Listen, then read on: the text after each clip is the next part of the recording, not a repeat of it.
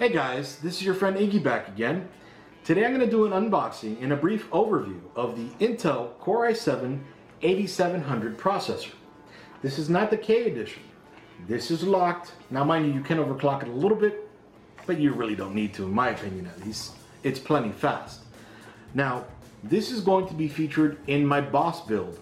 The video may not just be out just yet, and if it is, I'll link it in the description below. But anyway, come over here real quick and I'll talk you through it as I'm doing the unboxing. Alright guys, here we go again. The Intel Core i7-8700 processor. Along the front of the box we can see 8th gen Intel Core i7 desktop processor. Core i7 right along here.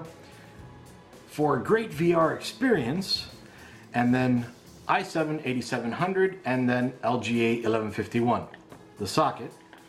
Along the side, just gives you some of the specifications of the processor, 6-core, hyper-threading, 12-way multitasking, Turbo Boost 2.0 technology, Smart Cache technology, supports Optane, 2-channel DDR4, Intel UHD Graphics 630, see that all right here, and then contents of the box.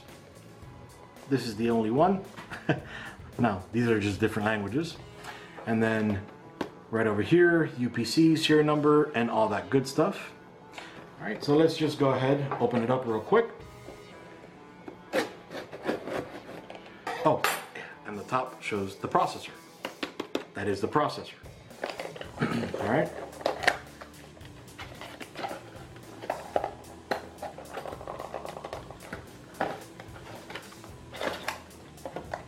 All right, so then right here we have the Intel Core i7 processor, the installation instructions.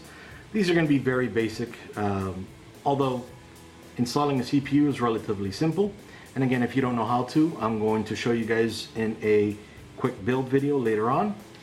Along the back, we have the Intel Core i7 8th Gen case badge and the Intel logo, of course. Okay, and it does come with a 3-year limited warranty. Okay, and so we'll take this out. This is the processor itself. So just make sure you don't put your hands on these gold contacts down here.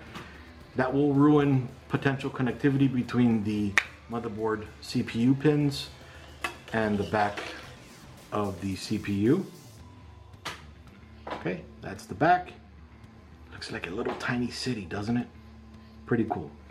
Then along the front, see that right there, Intel Core i7, and then SR3QS 3.2 gigahertz, L815E405. See that right there? All right, let me go ahead and put this back. Now, what I always do, and you know, you can always do different, but when I build a machine, I always keep this, well actually I keep all the boxes, but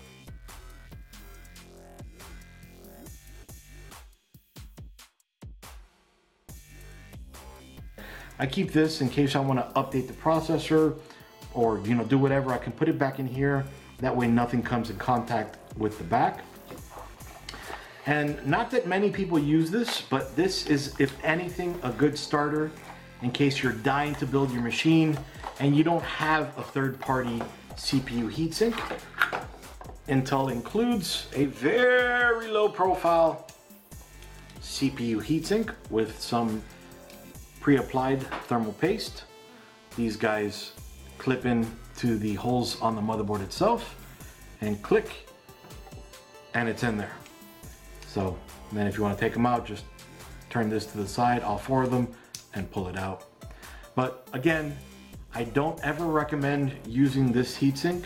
It's great that they include it. Again, this should only be used if you, let's say, you ordered a CPU heatsink and everything for your build is ready, but you're missing that third-party CPU heatsink. You can use this in the meantime to get everything installed and all that good stuff. So my recommendation, again, you can do whatever you want.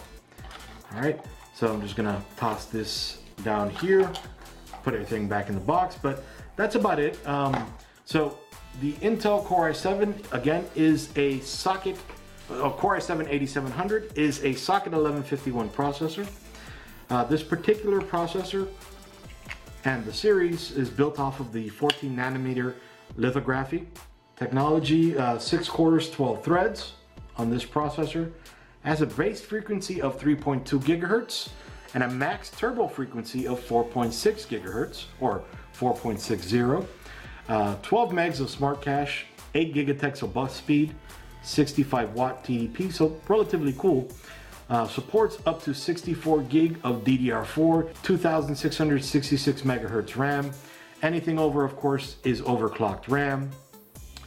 It supports 2 memory channels at 41.6 gigabytes per second. Now, if you don't have a video card, you can always use the onboard video, which is the Intel UHD Graphics 630 with a base frequency of 350 megahertz, max dynamic frequency of 1.20 gigahertz or 1.2 gigahertz. Supports 4K video at 60 hertz, max resolution on HDMI 1.4 at 24 hertz, and of course 4096 by 2304, and then on DP at 60 hertz, all at 4096 by 2304. The onboard video supports DirectX 12, OpenGL 4.5, Intel QuickSync video. The processor supports Optane, Turbo Boost 2.0, vPro, hyperthreading, virtualization, and a ton more.